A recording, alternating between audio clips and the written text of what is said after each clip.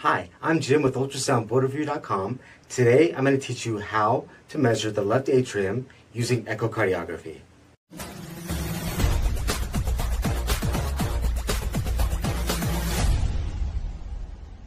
The left atrium comprises of one of the four chambers that make up the heart.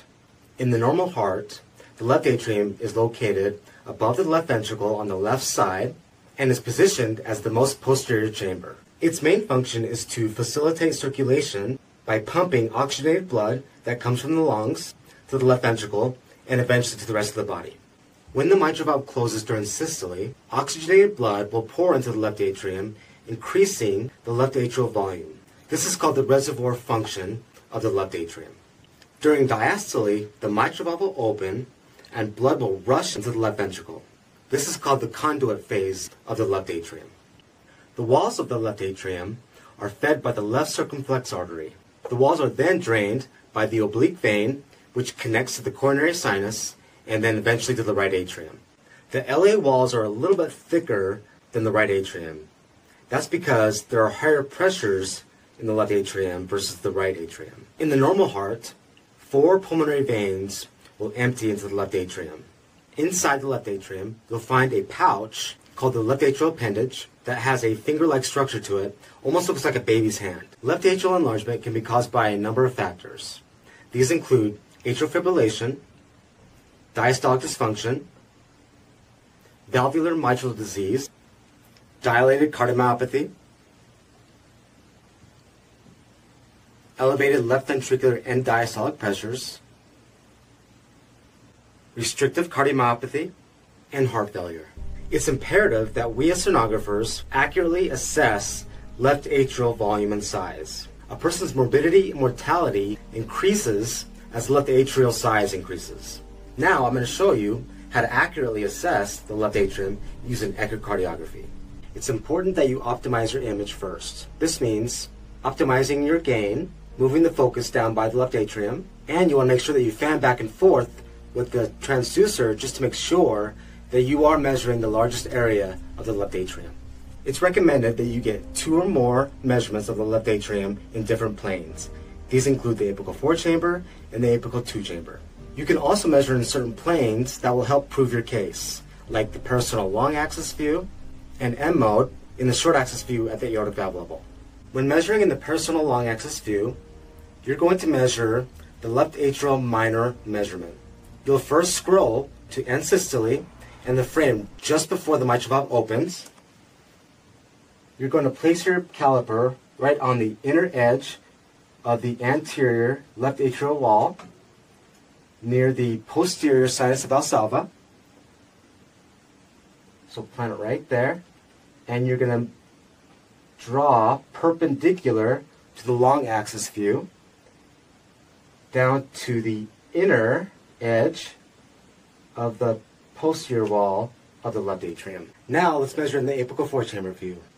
Place your caliper just below either annulus, and you're going to draw along the inside border. Make sure you avoid the pulmonary veins. You come up here just below the annulus. Stop. Click your caliper, and it should form a line that is parallel to the mitral annulus. So essentially, you're going to make a cup. Then, a line's going to pop up here in the middle. Place it right here in the middle, dividing the left atrium. This is going to be your major length. Now, let's measure in the apical 2 chamber view. I'll start with this one. You'll trace the border of the tissue-blood interface like that, and you're going to want to avoid, again, the pulmonary veins and the left atrial appendage.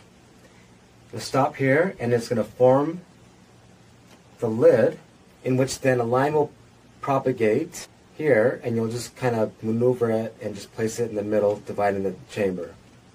This will give you your second length. You can either start from this side or from this side, but just make sure that you accurately measure the inside of the wall. So essentially, this method uses the biplane disc method, just as if you were calculating the left ventricle ejection fraction. Finally, we're going to talk about how to calculate the left atrial pressure. On your echo boards, you might be given numbers to calculate the left atrial pressure, or you might have to recognize what the equation is.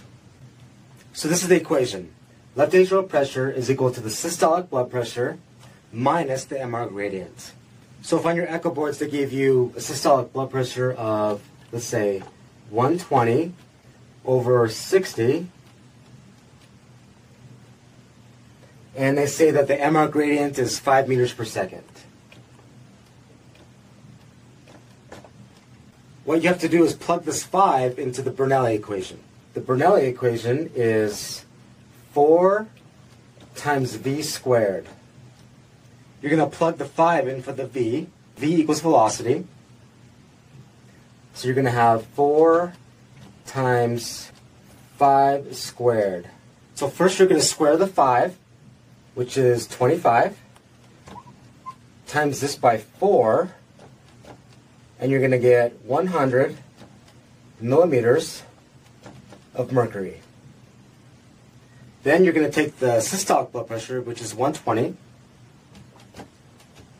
and you're going to minus 100, which is 20 millimeters of mercury. It's just like that. It's pretty simple. That's how you calculate the left atrial pressure using the MR gradient. I'm Jim with ultrasoundboardreview.com. Thank you so much for watching.